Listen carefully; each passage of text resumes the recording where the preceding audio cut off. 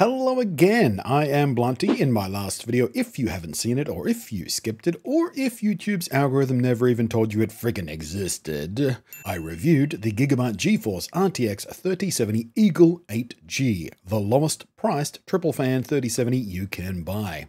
And you should buy it, by the way, in case you did skip that video. It's really nice. But this video will be about how remarkable an overclocker it is. And spoiler alert, when I say remarkable, what I mean is I got it tanked up far enough to put me in the top 7% of performance results in 3D Mark's leaderboards for the 3070. Top 7%. Budget price card. But that was with a manual overclock. So firstly, let's have a look at this. This card, like its entire family, regardless of branding, has the ability to go through an automatic process of testing to determine a power and speed curve specific to that exact card. The process is one click. It might look slightly differently to this depending on the manufacturer's own software interface for it, but it is entirely safe and will lock in a nice boost for your performance versus out of the box. Think of it like a fine-tuning process for your particular card. So if you're nervous about overclocking, just do this and you will get some free speed really quickly, and you don't even have to know what you're doing. But if you are a little braver or just more experienced or want to learn, you can of course go full manual overclock. I won't run through the process here, there's a ton of guides out there, so it won't be hard for you to start learning how to do it if you have no idea. But if you are new, you can feel confident in the fact that you really can't break anything. All the software for doing it these days is quite safe. It has hard limits built in to stop you from legit burning out your hardware. Worst possible case scenario, you go too far and the graphics driver crashes, in which case it'll either automatically restart for you or you just reboot your machine. With that said, I plopped up the power and temperature limits to the maximum safe allowed and started fiddling with core clocks. And once I got that locked in, I started fiddling with memory clocks.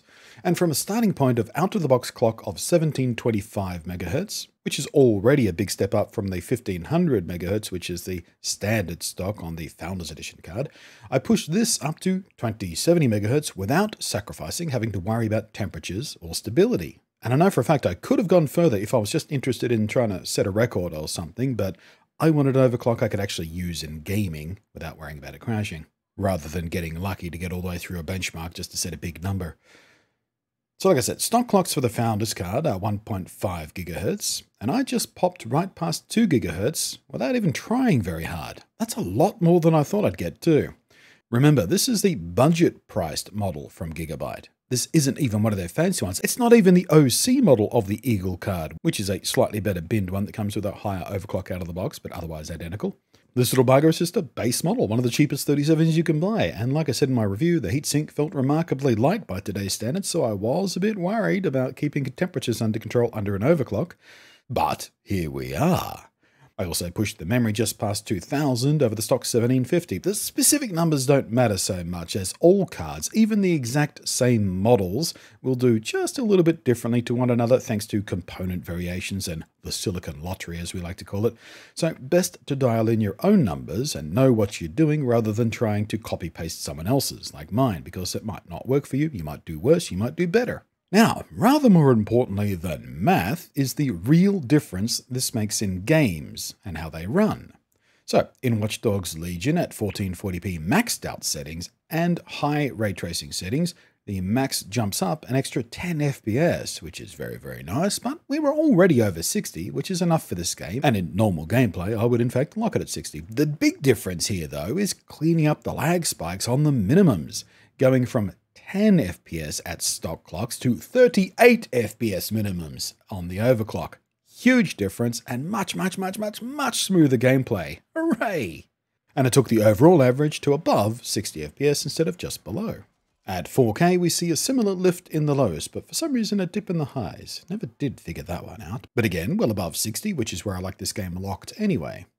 Horizon Zero Dawn sees the pattern continue. A moderate lift in maximum frame rates, but an extremely welcome boost to lift the minimums out of the problematic territory of under 30 FPS to an extremely playable 42 at the lowest. And if you haven't picked up on it yet, that really is one of the biggest benefits of overclocking. It's not about pushing your high-end FPS up higher, it's about eliminating the problematic lows so you get smoother gameplay all over. So, same again at 4K, though the lows here are still a concern, but in reality, in actual gameplay, it's very rare to see it dive down to what you're seeing in the benchmark here. So that boost to consistency and frame rate is still extremely welcome and means less compromises at 4K to nail it down to 60 if we wanted to. And much like in my video comparing the RX 6800 to this card, at stock, GTA 5 shows there's bottlenecks elsewhere, so the overclock doesn't make much of an impact really, aside from a slight overall lift in FPS at 1440p and at 4K both. Godfall at 1440p sees a tidy uplift in average FPS on average between 5 and 10 advantage for the overclock. Unfortunately, I hit some sort of bug at 4K when I tried to repeat the test, which tanked the benchmark. Burned an hour trying to figure out that one before I rage quit.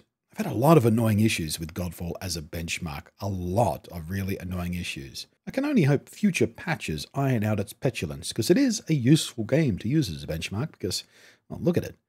The point is, these and a few other tests I ran proved that the overclock was stable, noticeable, and the card still stayed quiet and cool. I soaked into Watch Dogs Legion for 6 hours straight with the maximum overclock in place, and it was entirely well behaved the whole time, apart from Watch Dogs Legion's own propensity for occasionally crashing, but that happens whether or not I had the overclock.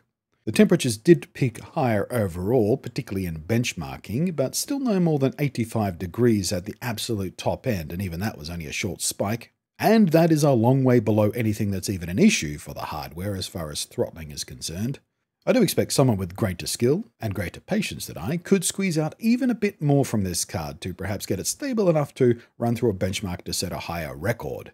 But again, I like things practical. I like things to work in gaming, so I like to keep the fans quiet, even with an overclock, and I'm very happy at this point. But for the sake of argument, and to pay off the tease at the beginning of the video, in artificial benchmarks, the clinical difference becomes stark.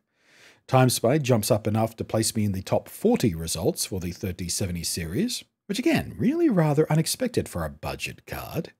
And in the ray tracing benchmark, Port Royal, how are you pronouncing it?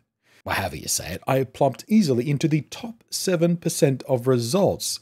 That kind of blew me away, because when I start comparing it on the leaderboards, I'm matching the clocks and memory speeds of what are surely noticeably more expensive models, and a lot of the scores that beat me have come across the line with the benefit of an overclocked CPU helping them out as well, whereas I was just running stock clocks on my 3900X. So again, with a bit more time and a bit more tweaking and overclocking my CPU, I could probably climb even higher on these charts if I wanted to.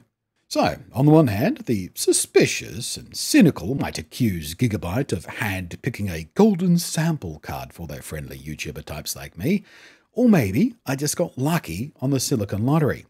Either way, what it does is demonstrates very easily that this card, its power management hardware, and its cooler are all very capable of coping with a pretty decent and still quiet and perfectly stable overclock. And that's the important takeaway message here. If you do want to overclock your card and you're worried about going at the budget level and you're worried about the sort of relatively lightweight, comparatively lightweight cooler on this thing, don't.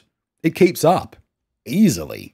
And again, for, I don't know, the 5th time in this video, it stays quiet while it does it, which is so important for me. So all of that only feeds the confidence with which I can now recommend this card to budget-conscious 3070 seekers again. So thank you very much for watching. Hope you have found this interesting, informative, or useful, preferably all of the above. And of course, the usual amounts of praise and appreciation and big, round, fluffy, lovey feelings for the patrons whose above and beyond support is really, really appreciated. To the rest of you, hope you did the thumb and the comment and the bell and stuff, because that's how you can help out. And I appreciate that too. If you haven't done anything, well, I hope you enjoyed the video at least. Thanks for watching. I am Blunty, and I will catch you next time.